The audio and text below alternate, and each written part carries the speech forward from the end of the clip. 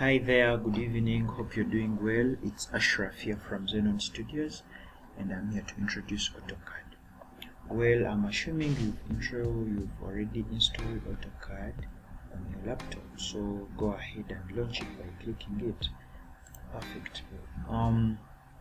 I've installed Autocad 2022. I'm assuming you have either a newer version or an older version, but that's okay. In Autocad 2022, this is the first page you encounter once you launch it. Well, you have the open. This opens a previous project that you've been working on. You have the new. This opens a new project. And since we are learning AutoCAD, let's open a new project. So hit new. Perfect. So it will launch our page just here. But before we go into anything else, I want us to look at the basics of AutoCAD, things that we are going to be using on a daily, so that before we get into the commands and tools, we know how to go around our page.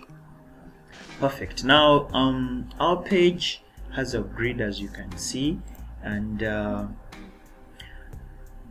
this cross that you see moving around is actually my cursor while in the page.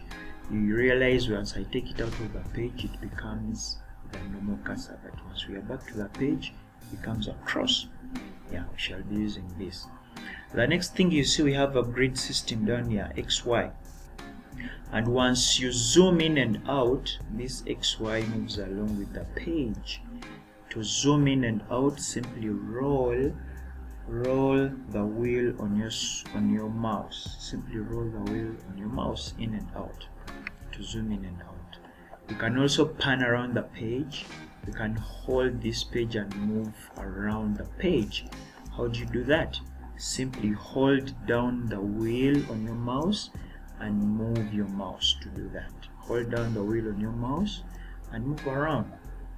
Or you can simply grab the pan tool. Just at your extreme right here, there is a toolbar.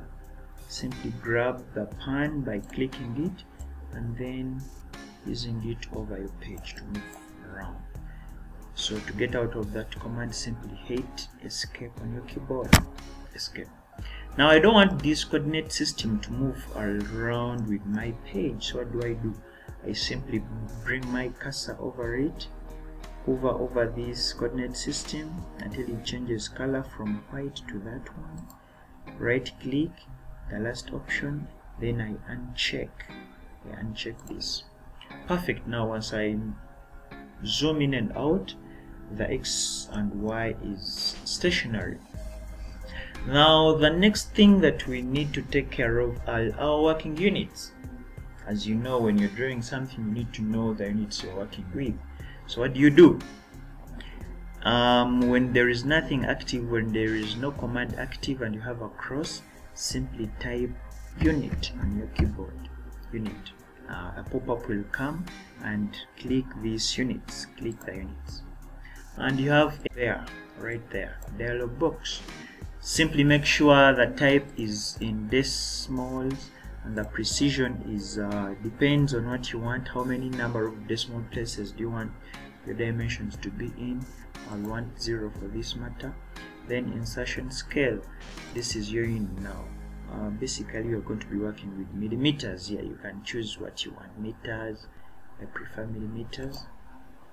Perfect. The same goes with the angles, and I'll hit OK. Perfect. Now you can start. Now basically when you go to your extreme right at the top, you see we have the home tab. Next to it we have the insert with very many commands under that, annotate, but we shall see those as time goes on. Let's start with the home tab. Under the home tab we have the draw tab. I want us to focus on this today. And in the draw tab we have the line command. Now we want to draw a line.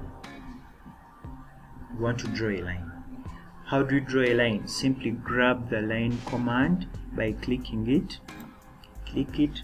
Now I haven't introduced this command line, but this command line will be guiding us on what to do next once we grab a tool, once we grab a command, once we grab an element.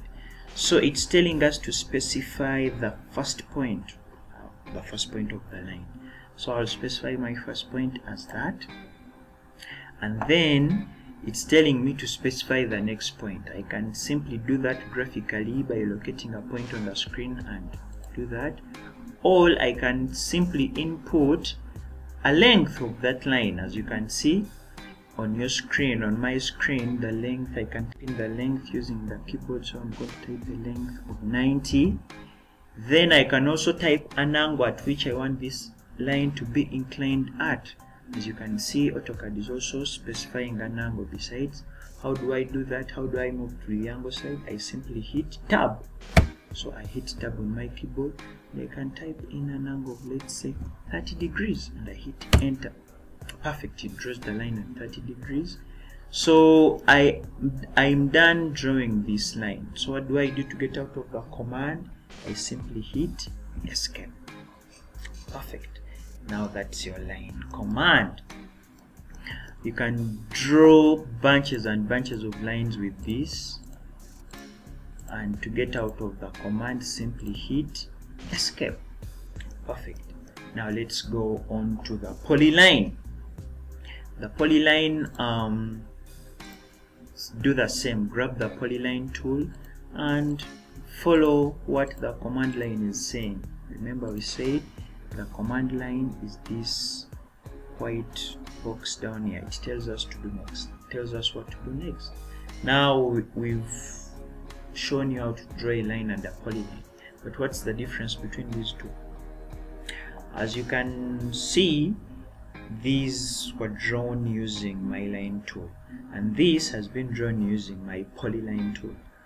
For a line, once I want to select it, I select it, it simply selects a segment of the chain of the lines that I drew.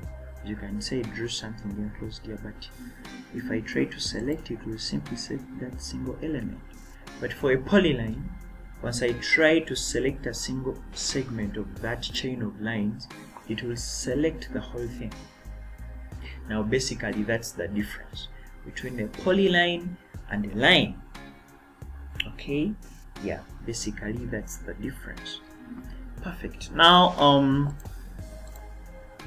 I'll show you how to select as time goes on. I want to draw a line that is either horizontal or vertical. How do I do that easily? So still grab your line command, specify your first point as the command line says, then you can simply hold down shift on your keyboard to make sure that this line is horizontal. And as I hold down shift, you can notice that I'm only drawing in the horizontal plane and maybe the vertical plane only.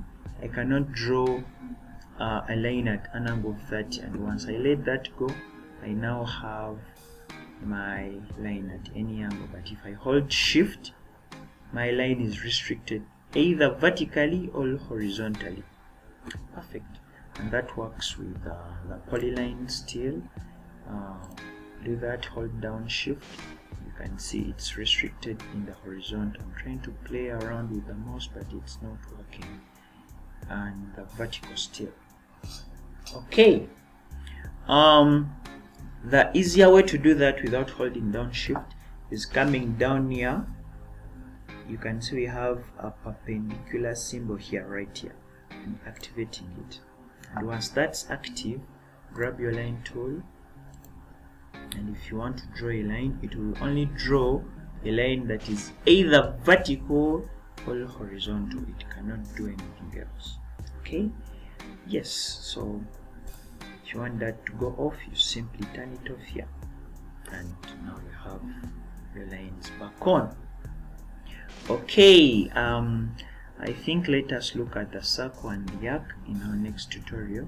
Thanks for watching. It's Ashraf here from Xenon Studio. See you in my next tutorial.